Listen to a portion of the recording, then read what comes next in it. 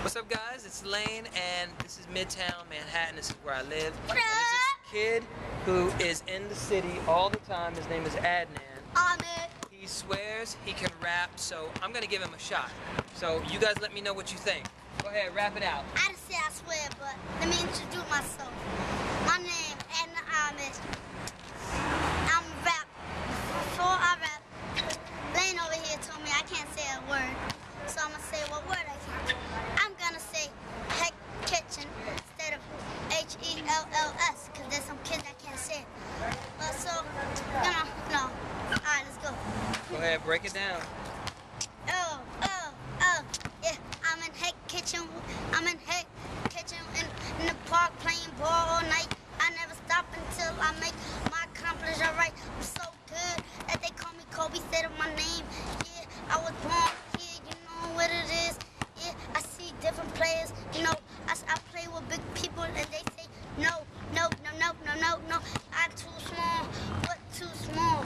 But when I grow up and I'll be famous, I wanna be a ball player all day, every day. I never stop playing. I love the game. My role model's Kobe Bryant. He the greatest. I don't care who says he can be. He can get swept in the game 4 against Mavericks. I don't care.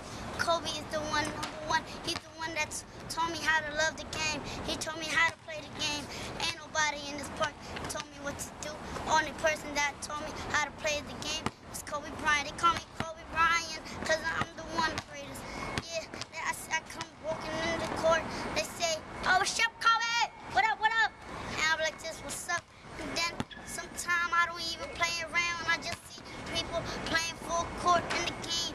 I play 46 and 47, mostly 46. So if I want to play a full court game, come with 46. If I just want to see people and see my friend, I go to 47, you know, because I'm in heck kitchen.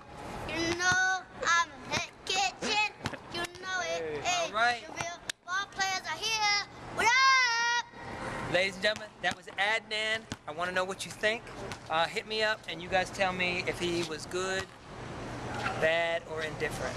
I think he was pretty good. Yeah, I was pretty good, but I'm gonna stick with basketball. I love you, Victor.